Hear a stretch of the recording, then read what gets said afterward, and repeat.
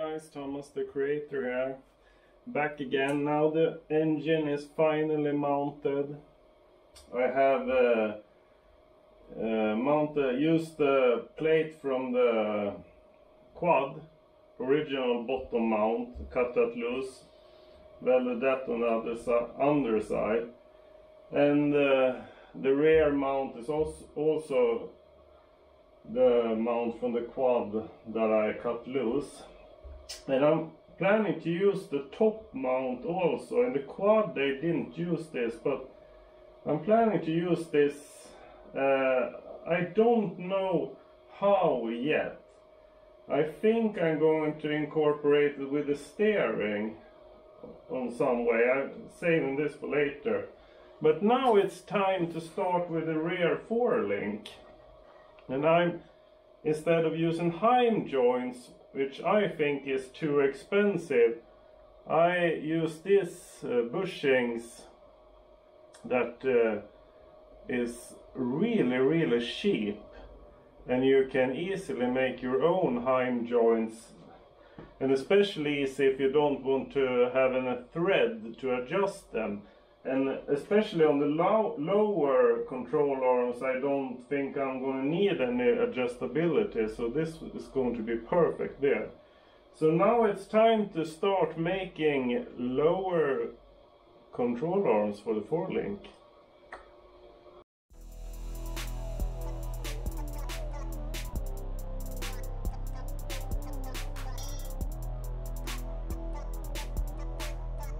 Here is some better view of the engine mounts,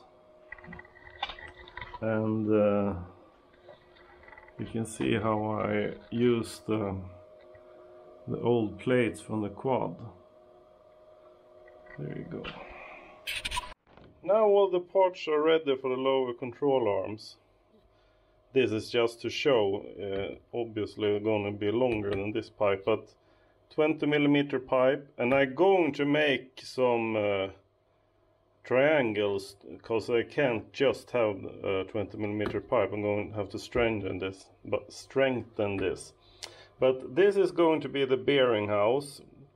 I found this pipe that fits perfectly over the bearings, or I don't know what you call them really.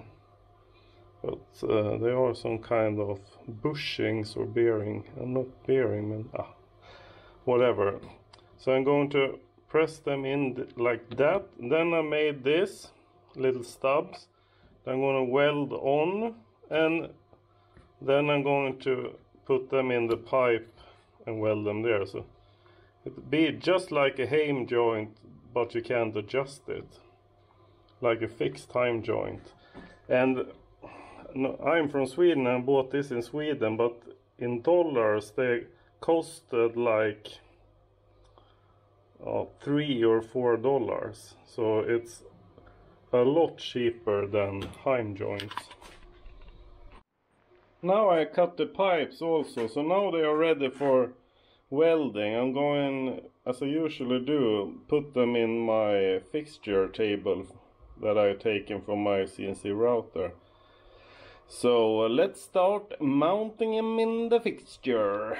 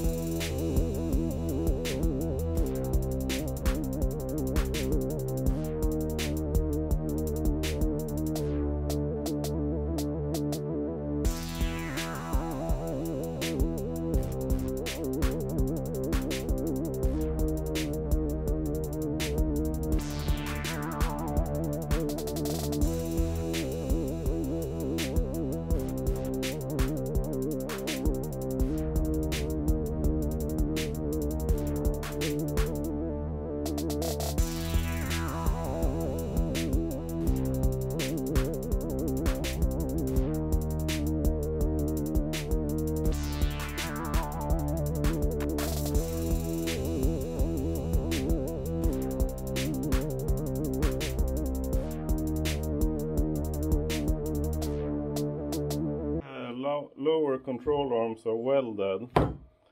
And now it's time to make the mounts on the chassis, on the rear axle. And of course there are going to be mounts for the shock absorbers on the lowers.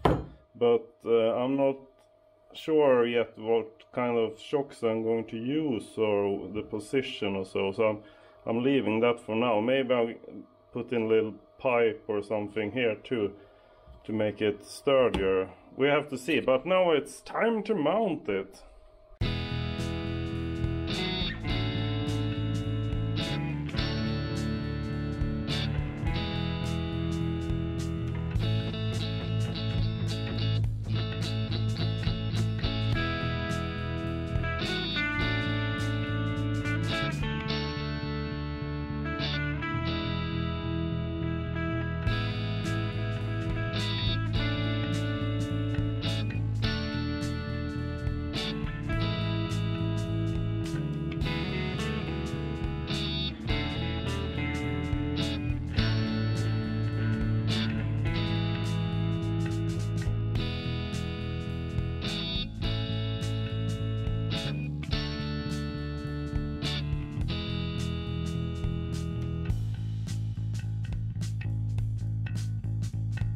There we go.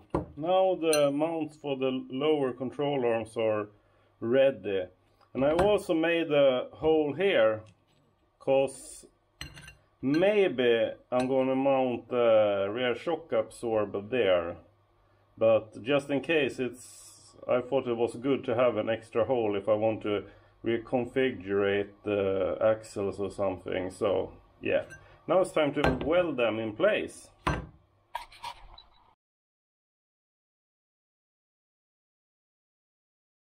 Now, finally, the lower control arms of the forelink is finished. I'm just spot welded them, but it's looking good. And now it's time to make the upper control arms. So I have to make a mounting point about here, and same on the other side, and here, because they are going to be diagonal. So let's begin fabricating these, and I'm so anxious to take it off the jig and see how it looks on the floor and put some wheels on it. Yeah.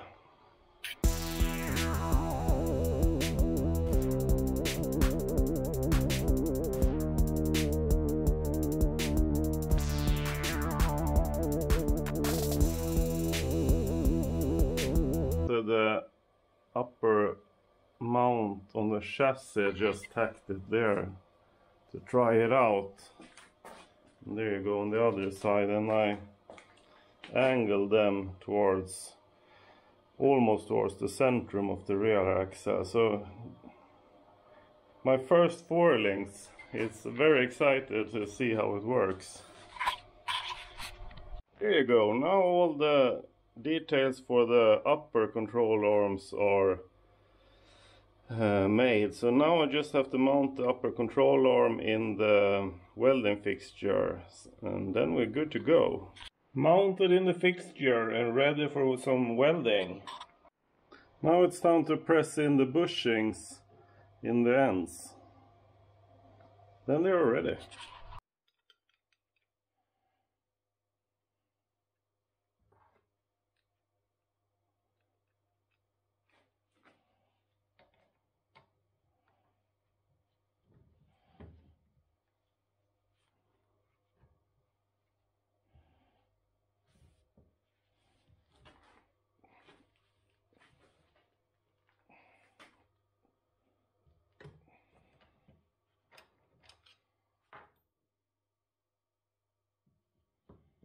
Then we lock it in place with a little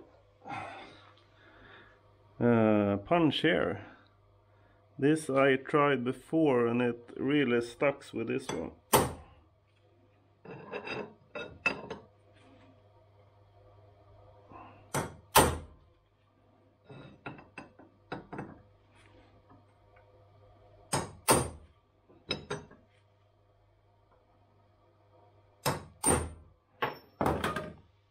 There we go. Now it's stuck. This is how it's going to be. I haven't welded it yet, but I'm going to tack it now. And then we're going to try and see how the angles get. Exciting!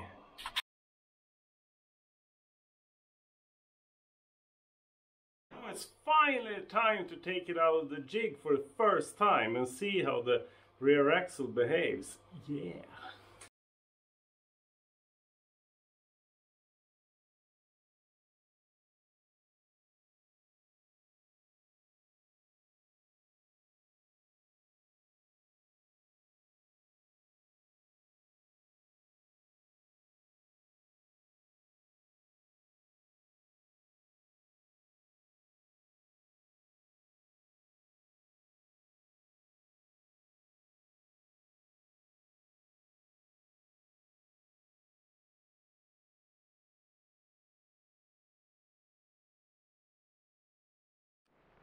It seems like the distance between the axles changed quite a lot from the max bottom to max top. So maybe I have to change the linkage. I have to investigate some what it is and make it that way, but otherwise I have really good flex. And now you see I have a big here